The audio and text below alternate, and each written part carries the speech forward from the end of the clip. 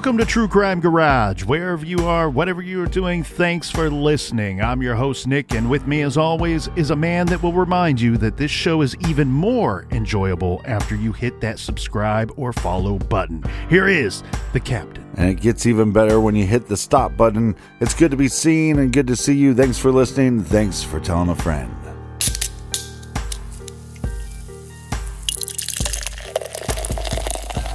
This week, we are very excited to be featuring Big Sky Daddy by the wonderful folks over at Holy Trinity Brewing Company in beautiful Columbus, Ohio. There's a new IPA in town with a new style that is all its own. For this IPA is not West Coast or hazy, no. Check out Big Sky Daddy. It's a cold IPA that stars 6 amazing hop varieties. You are going to love it. ABV 7.5%, garage grade, 4.5 bottle caps out of 5. And here's a cheers to our good friends that helped us out with this week's shows. First up, a big shout out to Melody in Riverside, California. And a big shout out to Awesome Amanda in Columbia, Kentucky. Next, here's a cheers to Megan in Greenville, South Carolina. And last but certainly not least, we are sending a big Ron Swanson please and thank you to Victoria and Denver, Colorado. Thanks to everyone for helping us out with this week's beer fund. If you want to help us out with next week's show, go to truecrimegarage.com and click on the donate button. Yeah, BWRUN, beer run, get you some. Make sure you go to our website, truecrimegarage.com, and sign up on our mailing list. And if you got some time, leave us a 5-star review on iTunes. And Colonel, that's enough of the business. All right, everybody gather around, grab a chair, grab a beer. Let's talk some true crime.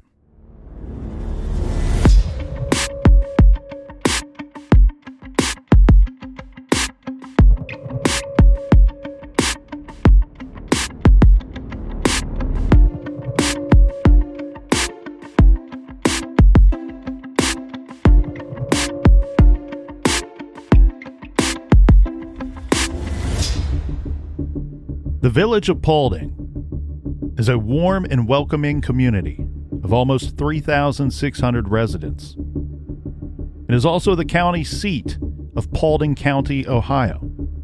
At the heart of the village, you will find the historic county courthouse in the center of a lush green lawn, complete with an old-fashioned gazebo. The courthouse is surrounded by a traditional town square with quaint shops and family-owned restaurants. Paulding is a quintessential slice of Americana that has managed to preserve its authentic charm. On a Sunday night in 1960, 14-year-old Nancy Eagleson was walking near that town square. The county sheriff's office is nearby. The city's small police station nearby as well. But sadly, as it would turn out, that did not matter. Because on that night, in Tiny Town, USA, there was a predator waiting in the shadows. Nancy was pulled into a car that evening as she walked home from a movie with her 5-year-old sister, Cheryl. The younger girl screamed and ran to a neighbor's home, telling him her sister had been grabbed by a man wearing glasses. About 7 hours after the abduction, 2 raccoon hunters found Nancy's body in a wooded area near Paulding. Authorities found little evidence at the scene. They were left with little else other than the words of a 5-year-old. Armed with the description, the Sheriff's Department and Paulding Police began a canvass of the village's then 2,300 residents seeking information. Paulding County Sheriff John Keeler said the only apparent motive was a sexual attack. Early in the investigation, he said he had uncovered several clues. Keeler said they were compiling a list of possible suspects. Those persons will be interviewed, and at the start of the investigation, he said the suspect list was composed mostly of names of persons convicted of other crimes in the sparsely populated Paulding area. The murder was the first in the village of Paulding in 6 years. While lawmen continued their around-the-clock investigation, the residents of Paulding were badly frightened by the abduction and murder of the high school freshman and held divided opinions concerning the killer. Some persons believe the crime was committed by a local man, while others wondered if the crime was committed by a crazed man traveling through the area. Nancy Eagleson was born and raised in Paulding. Services were held in the First Church of Christ, where she regularly attended. The murder case is now 62 years old, and it remains unsolved for now. Today, the sheriff of Paulding County is Jason Landers, and he told me this is the most emotional and heartbreaking case in our county's history. This is True Crime Garage.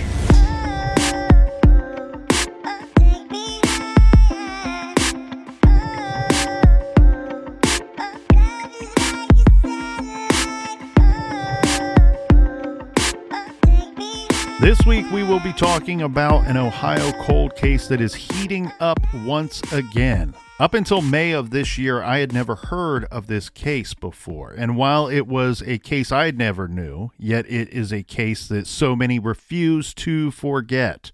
That is the shocking and horrifying murder of 14-year-old Nancy Eagleson, the crime that forever changed the village of Paulding, Ohio. Now, going back to 1960, the village of Paulding then had about 2,300 residents, but the population for the entire county of Paulding was less than 17,000 people. Paulding is in the northwest of Ohio. The county line to the west is also the state line into Indiana, and then from roughly the center of Paulding Village, if you drive 1 hour going north, you are in Michigan. So because of the location of the village and because of the county's close proximity to state lines, our true crime mystery will take us into some other states. Earlier this year, the captain and I were in Vegas. This was the last weekend of April for the 2022 CrimeCon event. Hey, what happens in Vegas stays in Vegas. And so the way that we found out about this case was at CrimeCon. There is a relatively new website called Uncovered. Uncovered is working to put together the most comprehensive website database of cold cases and missing persons from all over the country. Now, this is quite the undertaking because experts estimate that based on information from the Uniform Crime Reporting Program from our friends at the FBI, data shows that in our country, the greatest of nations, we currently have approximately 250,000 unsolved murders, a number that increases by about 6,000 each year. So Nancy's case is just one of many, many thousands. But we say cold case here, and this case is heating up quite a bit, and we may just finally be able to get some answers for Nancy's family, primarily her sisters, Meryl and Cheryl. Remember back to today's trailer, Cheryl was with Nancy the night that she was abducted. But back to Uncovered.com, one of the architects behind the Uncovered website is from Paulding, and she approached the Porchlight Project and True Crime Garage at CrimeCon and said, hey, have you ever heard of this case? So that's how we got to where we are today, Captain. Eyeballs deep in this case that I think has some meat on the bone. This case can still be solved. For those who don't know what the Project Porchlight is, can you explain it to them? So the Porchlight Project is an organization that True Crime Garage has been tied to and involved with for several years now. And the Porchlight Project offers victim advocacy to family members of victims of cold cases. And some of the services that they can offer to victims and to their families is DNA testing in cold cases, ground searches for somebody that may be still missing, or offering trained canines and a team of volunteers to assist with ground searches, and also renewed media attention to a case. So when a case goes cold, it also goes cold in the media. And it's good to remind everybody that this case still exists, it's still unsolved, and these people still need your help, the public's help, and they need law enforcement's help. So At Porchlight, they are there to assist the victims' families, and law enforcement with cold cases specific to the state of Ohio. And if anybody wishes to make a donation, or if you are a person who is personally connected to an Ohio cold case and you would like to submit a case, you can go to porchlightonline.org to learn more. And we've been able to cover some of the cases that you guys have worked on, which then drums up interest. It drums up people talking about the case and possibly some leads as well. So let's dive into this case. Let's dive into the timeline of Nancy Eagleson. Nancy Eagleson was kidnapped and murdered in rural Paulding Village, Ohio in 1960. Her 5-year-old sister Cheryl was the only witness to this now 62-year-old cold case. The date was Sunday, November 13th, 1960. The day began as a typical Sunday for 14-year-old Nancy and the Eagleson family. Nancy attended church and then had a meal with her family afterward. Nancy and her 5-year-old sister Cheryl went to a local movie theater, which is a few blocks away from their home. So all of the general reporting, Captain, on this case says just blocks away, which is absolutely true, but to give a little more perspective, it's approximately a half of a mile from the Eagleson home to the theater. And according to my little map app, it is about a 10 to 12 minute walk, but probably a little slower with a 5-year-old walking with you. Nancy and Cheryl were there to see a double feature at the theater. So they are there at the theater for a considerable amount of time. But shortly after the movies, the two had just left the double feature. Nancy and Cheryl decided to get sodas from a local restaurant before they started their walk home. At the local restaurant, the girls talked to some friends and some other people from Paulding. Now it's about 7 p.m., and it's starting to get dark. And this is when they began their walk from the restaurant. Nearby is Paulding Bowling Alley. Nancy and Cheryl's father, Donald Eagleson, was working at the bowling alley that night. Now, from my understanding, Captain, this is more of a second job, and Donald works for a more traditional 9-to-5 type job elsewhere during the week. Right. So the girls stopped by to talk to their dad. Now, even though they don't have very far to walk, Nancy thought that they would stop by. This is because Nancy was wearing new shoes with a heel, and as the story goes, they stopped by their father's work to see if he would drive them home. There's a couple of problems. You know, this story's a little more complicated than just, oh, my feet might be hurting from these new shoes. Would you drive us home? Donald is still working at the time. Right. He's still on the clock, so he's not able to give them a ride home from the bowling alley. But part of the story that gets lost along the way is not that Dad told him no. It was more of a situation of, yeah, if you could just wait 40 minutes or 30 minutes until the end of my shift, I'll drive you guys home with me. I'm leaving anyway. The girls didn't want to wait. They're little kids. Kids hate waiting. So they didn't want to wait, and so they turned down the ride. They don't want to wait. So from the bowling alley out into the dark and down the road they go. Again, we have Nancy. She's 14. We have Cheryl. She's 5. They're leaving the bowling alley. They're going to head east on East Jackson Street. They're going to go past the old iron bridge. This is really a pretty quick walk from the center of town. So they are walking eastwardly on East Jackson Street. And from my understanding, back in 1960, there was an old, not still in operation gas station called P-Lock that was located on the corner of East Jackson Street and Flat Rock Drive. So there would have been a driveway and a little lot right there on the corner of these two streets. Well, the girls need to go on Flat Rock Drive. They live on Flat Rock Drive. So naturally, with there being a driveway and a parking lot there right there on the corner, they're going to kind of cut through and cut the corner a little bit of these two streets. So the girls are cutting through, and they are walking the driveway of the old P-Lock station. Now, the girls as said, live on Flat Rock Drive. Once they get past the P-Lock station, they only have about 6 houses to go past P-Locks, and then they are home. Mm-hmm. There are houses that line both sides of this street. So if you are traveling north, as they were, on foot, the girls live on the left-hand side of the street. Now, one of the details in this case that I think can be and is very important. The house where the girls live is on that Flat Rock Drive. At this point in our timeline, this is the street that the girls are walking on. This Flat Rock Drive is also State Route 111. Ohio State Route 111 runs between the Indiana state line and Defiance, Ohio. Most of the route is a rural 2-lane highway, and it passes through both farmland and residential properties. As the girls are cutting through P-Locks, they notice a car parked in the driveway there. According to statements later given by Cheryl, there was a man sitting in a car, in that car that was parked there. They walked past the car and past the lot on the corner, and they passed a small house on their left. They're getting closer to their home.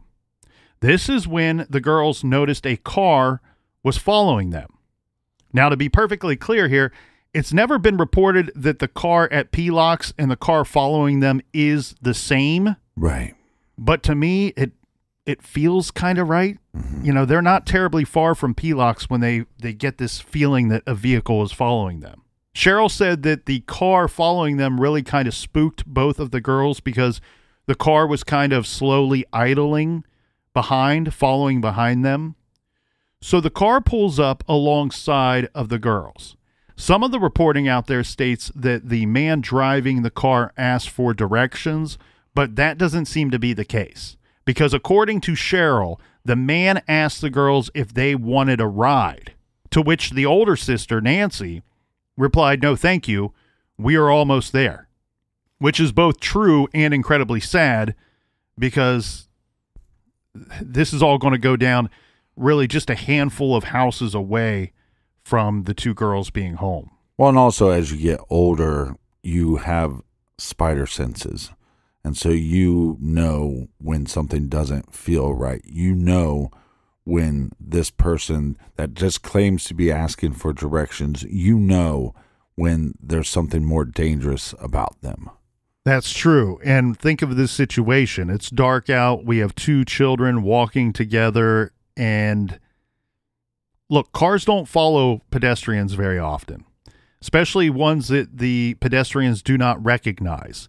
And then when the person pulls up alongside of you and you do not recognize them and they engage you in conversation, yeah, you're probably very concerned at this point. And obviously, Nancy's going to be thinking more about this than her 5-year-old sister is going to be. But she's not strong enough to defend herself against adult male, but she can't run because she has to protect her 5-year-old sister. So after they turn down the offer of a ride with the strange man, this man stops his car.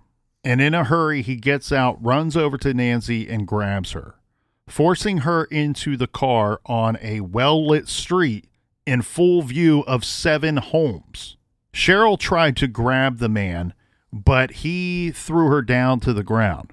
Cheryl then ran screaming to the safety of a neighbor's house, only to see the car drive away with Nancy in the back seat. Do we know what time roughly this kidnapping took place? I think roughly is a good word to put it, because as the sheriff would later say, according to the sheriff, the abduction occurred at approximately 7:40 p.m. There is one little hiccup here, though, because there was a slight delay in reporting the abduction. And this was no one's fault, but the delay came because Cheryl ran to the closest neighbor's house. And again, it was 1960, so not everyone has a home phone back then. Yeah, just the fancy people. Nancy was abducted right in front of the home of Mr. and Mrs. Larson. So Cheryl ran to that home and she screamed at the homeowners. Now, this is Mr. and Mrs. Larson, John Larson and Betty Larson. And these people are essentially neighbors of the Eaglesons, right? They're only several houses away from being home. They know the Larsons quite well. Well, also, like you said, it's 1960. So what's fascinating to me about this case is there's so many things that are different. Like today, in a case, you'd be looking for DNA, for example. They didn't really have that technology back then. And also, just like you said, some of these people in this neighborhood, they don't have phones. And I don't know that this is 100% the case, but I believe at the time on this street, a lot of those homes were being rented. And that might be why, you know, people weren't as grounded back then when you were renting, and maybe you didn't bother to set up a home phone, or it was too expensive. But also, it's 1960, and so what was more commonplace? You'd know your neighbors. And if it was me and I needed to communicate, I'd simply open up a window and just start yelling. Like Rocky. Hey, Paulie, it's me, Rocky. I'll call you later. So what they have to do here is Cheryl runs to the neighbors that she knows and trusts. And again, the abduction takes place nearly right in front of their home. And it's through tears. It's fighting through tears that she tells Mr. and Mrs. Larson what had happened and that a man took her sister Nancy. Right. So the Larsons take Cheryl and they drive to the nearest phone and call the police. The village of Paulding does have a police department today and even back then. But there was maybe like 3 guys that worked there. Mm-hmm. And as we have seen in some of the cases, some of these older cases, it's probably just 2 dumb guys in a garage with funny outfits that we've covered here in the garage. Sometimes on a Sunday night, they will take emergency calls, but might not have anyone actively working or patrolling because it's sleepy town America. Nothing's really going on. There's no need for the law at those hours until there's an emergency. But also at the same time, and this is what's weird to me, if this were to have been a local person, the suspect, there's not a great law enforcement presence in this county because there's very few people that live in the entire county at the time. But out of all the places in the county, this seems like a very risky or more risky place to commit such a crime if you planned it out, because you have the Village of Paulding Police Department. You also have the County of Paulding Sheriff's Department that is housed right there in the little village. So at the same time, you got the police department and the sheriff's department is in Paulding as well in 1960. They have the Sheriff John Keeler, and he's got, I believe, 2 or 3 deputies of his own. So that is 3 or 4 at the sheriff's department for the entire county. I'm not sure which of the 2 agencies was called, but both sprung into action as soon as the call went out. So the law is now out and rushing around. They're looking for Nancy. They're looking for the dark-colored car that was described by her little sister Cheryl. And they're looking for the man that took Nancy. And, of course, really looking for anyone who may have seen Nancy or knows anything at all.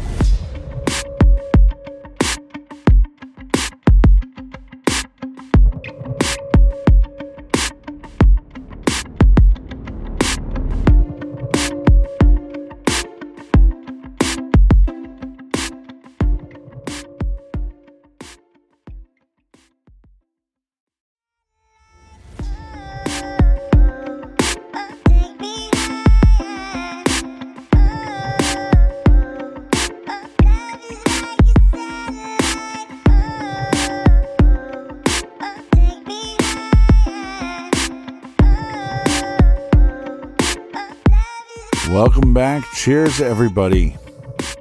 Cheers to you, Colonel. Cheers to you, Captain. Tall cans in the air to all the good listeners out there. Mm-hmm. Just a quick reminder before we jump back into this week's case. If you are listening to this on Tuesday, August 23rd, when this episode drops, unfortunately today marks 30 years since Tammy Zawicki was abducted and killed. We covered her case and several others in the America's Highway Serial Killers episodes. We did 4 parts on that story. That is episodes 590 through 593, released in June of this year. If you haven't listened to those yet, give it a listen, please. We're now at 30 years on Tammy Zawicki's cold case. So 14-year-old Nancy was walking with her sister, 5-year-old Cheryl. They get almost back to their house. They were followed by a car. This person asks for directions and then jumps out of the car, kidnaps Nancy. Cheryl runs to a neighbor's house. They then make a call to law enforcement. Law enforcement is now out looking for this kidnapper. Yeah, and this is one of those cases where, we find these little tidbits of sad information in some of these cases that we cover. And Nancy's case is just really full of them, unfortunately, because think about this situation. And now all of the cases that we cover are unfortunate. They're all sad. They're all heartbreaking cases, just like Tammy Zawicki's that we just mentioned coming back from the break. But in Nancy's case, there are very few cases that I can think of that we've covered that there was a sibling, a tiny child walking with the person who gets abducted. Right. And mind you, just minutes before the abduction takes place, their father was presented with a possible opportunity to drive his children home. And he says, hey, I got to finish out my shift. And the girls say, well, we don't feel much like waiting. And so they went on ahead. And then mom is at home just about 4 or 5 houses away from where they are abducted. They're abducted on a well-lit street in front of the view of 6 or 7 other homes. Like you said, in so many cases, there's these what if this would have happened moment, what if this would have happened.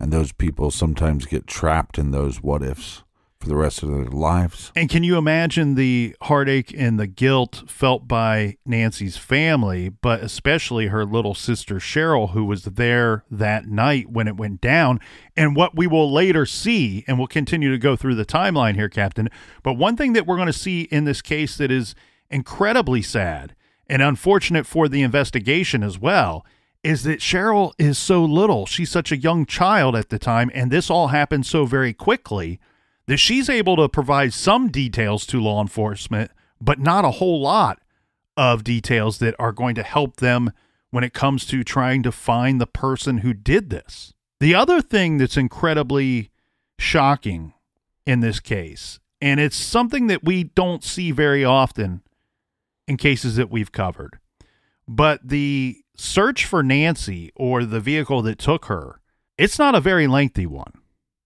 Sometimes it can be days or weeks or unfortunately months or even longer before our victim is found.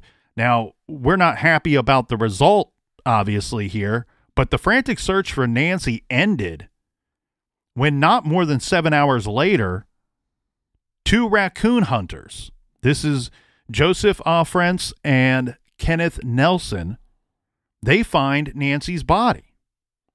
Her body was located in a clearing in a heavily wooded area. She was lying about 100 feet from the road. She was partially clothed with some of her clothing lying nearby. At first, the 2 hunters thought that what they were seeing was a discarded Halloween costume. Keep in mind, this is early November, so Halloween costume makes a little bit of sense. Right. They get closer, and it is not anything that anybody would want to find. It's not a mannequin. The road that we are talking about, and this goes back to something that I think might be key here in this case, especially when we get to the suspect portion of it. This was Paulding County Road 176. So I'm going to have to try to explain this visual to all of the listeners out there, Captain, and you know how great I am at doing this. Yeah. Some say you're the Van Gogh of painting pictures with words. Right. I would recommend that you pull up the village of Paulding on your favorite map app that you use and look this up. But it will make a lot of sense, but it will also... And I recommend for the listeners to cut their ears off like Van Gogh before we get to the painting of the picture. It will also present several questions to the listeners as well. So Paulding County Road 176 is where the body's found, about 100 feet from the road. Flat Rock Drive, as we explained, is the road that Nancy and Cheryl live on with their family. And Flat Rock Road is also State Route 111. Now, where the abduction takes place is on the left-hand side of the road if you are traveling north on Flat Rock Drive / State Route 111. The suspect's car, after putting Nancy into the back seat, then drives and continues north on Flat Rock Road. It's pretty much a straight shot after you go around one curve there. But once you get going, you're going to come to a stop sign. And I don't know if there was even a stop sign back then. There is one there now. And once you get to that stop sign, you make a left to continue on State Route 111. If you don't make a left at that stop sign, you just go straight, and that road becomes Paulding County Road 176. So while the road has a different name, when you look at it on a map, it essentially looks like the same road. Right. Nancy's basically abducted, thrown into this car. The driver speeds off, but he never really goes anywhere, as far as we know. Right? We have 7 hours that expire between the time of the abduction, roughly 7 hours, between the time of the abduction and when her body is found. But if you go from point A to point B, we're pretty much talking about the same road. Yeah, but that makes me wonder, because we do have that 7-hour time gap. Did this person live close or know of a secluded area that he took her to first and then dumped her body basically in the same area? The Paulding County Sheriff, John Keeler, who was going to oversee this investigation. This was really probably too big of a case, too complicated of a case for the sheriff's department, but it was most certainly too big and complicated of a case for the little village police department. So the county sheriff is going to oversee this case, and I really think there's some debate on how good of a job he did per the residents' perspective. And we'll get into that as we continue along. But immediately, one thing that he did do, and this is where I give praise to John Keeler, is he immediately called in the Ohio State Patrol to come in and assist in this investigation, assist in some type of manhunt for whoever took her. That didn't happen a lot back in 1960. Sheriff's departments, chief of police, back then, they didn't call in other agencies so quickly. Here, he does that. And this is from a statement from the Daily Advocate newspaper out of Greenville. And it says, Nancy's death was the first murder of this type in this northwestern Ohio community of 2,300. Most of the local authorities have never investigated a murder. I wanted to make sure that we included that statement from the Daily Advocate because my suspicions right away when learning about this case was just that. I had wondered if any of these guys had ever investigated a murder before, and that statement that we just read was from a paper, a local paper, local to Northwest Ohio anyway, and that statement made at the time of the murder. Now, unfortunately, mistakes and errors will occur in a homicide investigation and homicide investigations, but you may end up with even more errors due to the lack of experience. Right, but just because you've never worked a case before doesn't mean you're incapable of solving one. But like you said, you're probably more capable of making more mistakes. The other thing, too, and thank you for pointing that out, Captain, for this lack of experience, you cannot blame law enforcement. It's not their fault that they live in a nice area where the most violent of crimes is not being committed. Also, the lack of crime in the area can bolster the idea that law enforcement in the area are, in fact, doing a great job. But also, some of the techniques that you use to solve a crime that's not a murder, you can use to solve a murder case. One of the very first errors that I see in this investigation comes from the crime scene. Our longtime listeners know that when we are talking about an abduction murder case, we are talking about multiple crime scenes. First, in this situation, we have the scene of the abduction. almost right in front of the Larsons' home. Second, we have the perpetrator's vehicle. This is one of the tools used by the killer to take Nancy away and take her to the next location, which likely is our third and final crime scene. This is the location where Nancy's body was found. And we will circle back around and talk about the possibility of a fourth crime scene. But before we do, because we are talking about mistakes made in the investigation, the first one I see is they should have had some tire tracks. I would have thought that you could find tire tracks at the abduction scene, crime scene number 1. Right. And I definitely think you would have found tire tracks from the suspect's car where Nancy's body was found. Very possible, but you also have to take into account that she was only 14 years old, so she's not going to weigh a lot. I bet she was under 90 pounds. So you can carry the victim pretty easily. But yeah, tire tracks, maybe even footprints. And that's the thing, Captain. You're exactly right. Nancy Eagleson was listed at 85 pounds approximately at the time of her death. So, yes, it wouldn't have been terribly difficult to carry her the 100 feet from the roadside and place the body there. There's also a chance that she was alive before getting to where she's eventually found. The thing, though, that makes it difficult for me to look at this situation and go, man, we missed out on something potentially big here for our investigation is, let's go back to crime scene number 1, where the abduction took place. It is possible, and based off of the recollection of the 5-year-old, Cheryl, our witness, it's not clear if the driver and their vehicle stopped off of the road or not. They may have still completely been on the road or been on gravel. There's seeing the location as it is today. It's not clear that the driver would have had to pull into the dirt or the mud or the grass. Right. Now, when we go out to crime scene number 3, where Nancy's body is later located, you know, we say Paulding County Road 176. I would be shocked.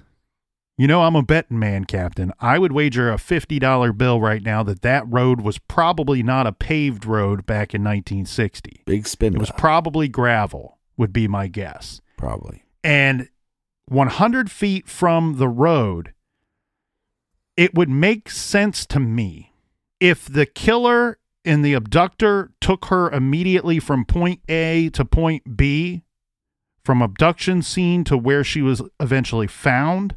Right. I think that the killer would have had to pull off of the road. Because of the way that it's situated, law enforcement, keep in mind, shortly after, by 8 p.m. at the latest, they're hopping in their cars and they're driving out looking for, 1, the car that took Nancy, 2, Nancy standing on the side of the road somewhere because the captor abductor let her go. Those are the 2 main things that you're looking for.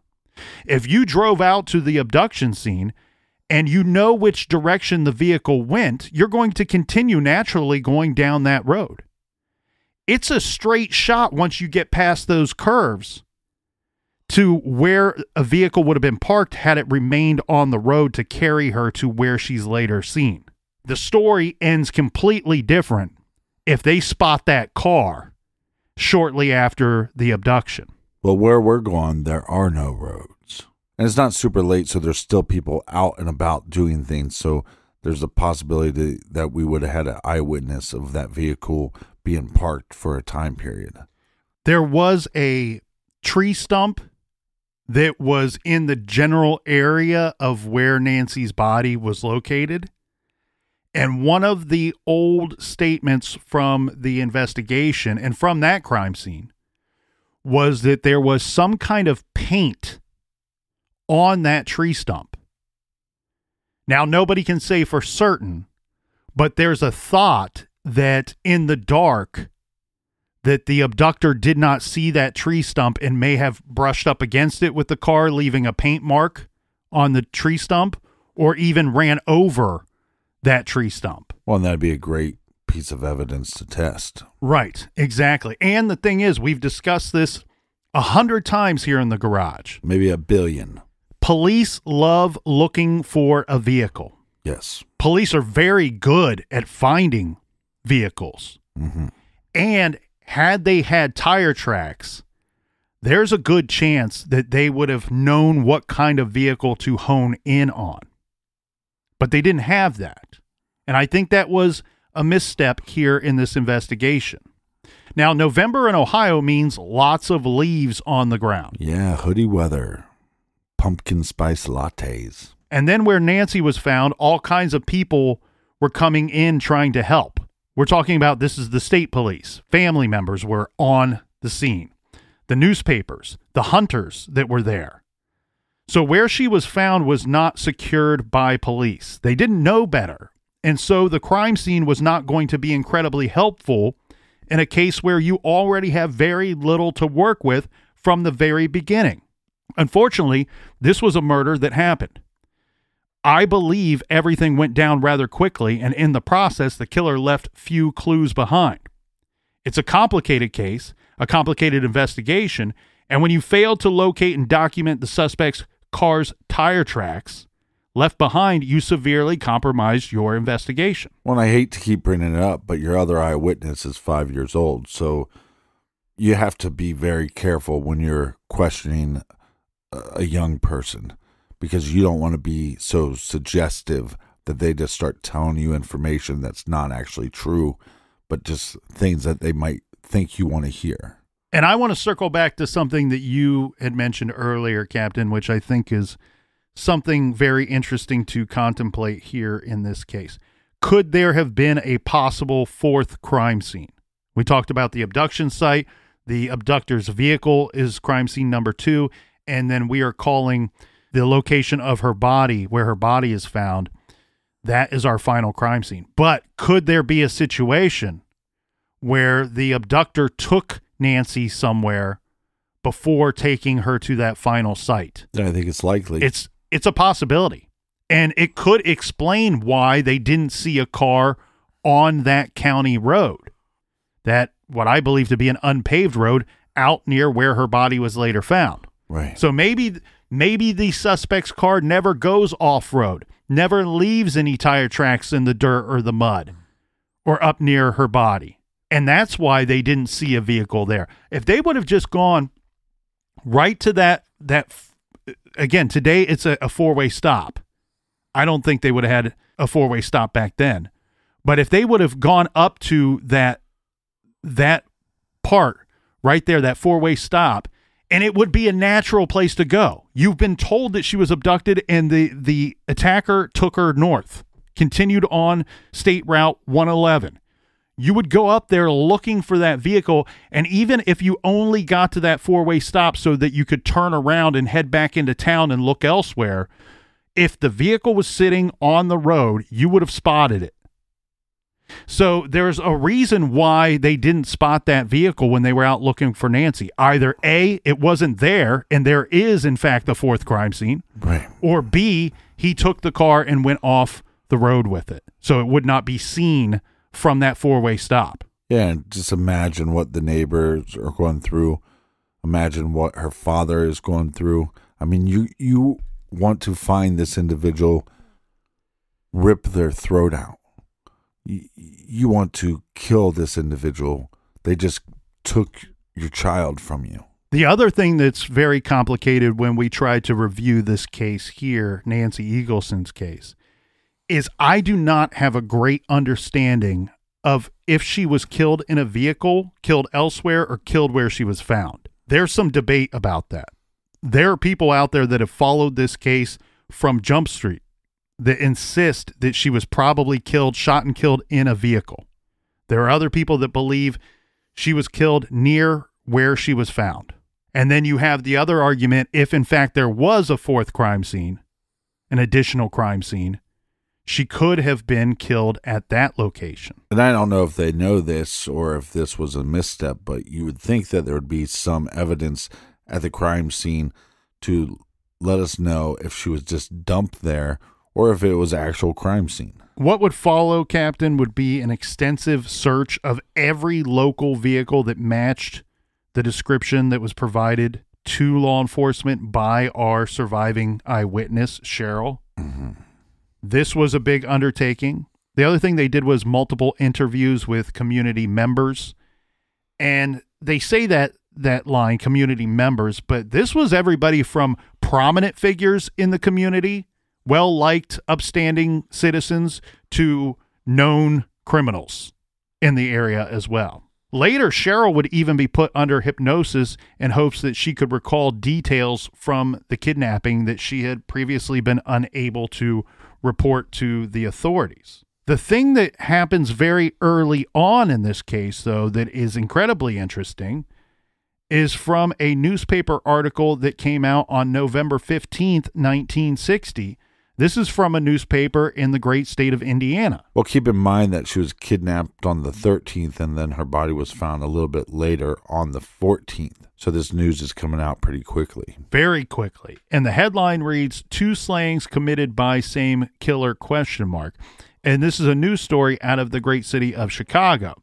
And the article reads, Illinois authorities Monday checked an Ohio slaying in an attempt to ascertain whether the killer might also be the same man sought in the death of a 9-year-old Chicago girl. And it goes on to say Captain James McMahon, chief of detectives, said several similarities were noted between the slayings of Gloria Kowalowitz, age 9, in Chicago, and Nancy Eagleson, age 14, of Paulding, Ohio. Have we got a killer traveling cross country? McMahon wondered aloud before reporters.